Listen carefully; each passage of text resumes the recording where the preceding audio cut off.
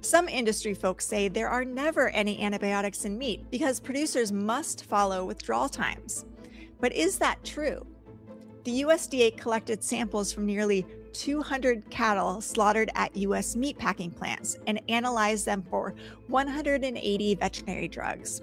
1 in 5 of the samples from the raised without antibiotic market contained antibiotic residues. New data released by the Food and Drug Administration show that the sales of medically important antibiotics for use in food-producing animals rose last year. The FDA's Center for Veterinary Medicine shows 6.2 million kilograms of medically important antibiotics were sold and distributed for use in livestock in 2022. This is up from 5.9 million kilograms in 2021.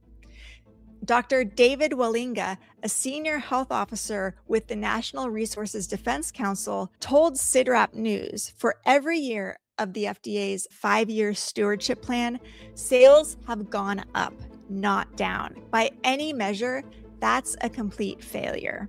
As in previous years, swine accounted for the highest percentage of medically important antibiotic sales, followed by cattle, turkey, chicken, and other food animals. Dr. Gail Hansen, a veterinarian and public health and veterinary consultant, said, "It's disappointing that antibiotic use is gradually creeping up again. There doesn't seem to be an interest in preserving the effectiveness of antibiotics for animals and people by working on methods to decrease the need for antibiotics." In other news, a new study showed that nearly 1 in 5 urinary tract infections are linked to E. coli from meat.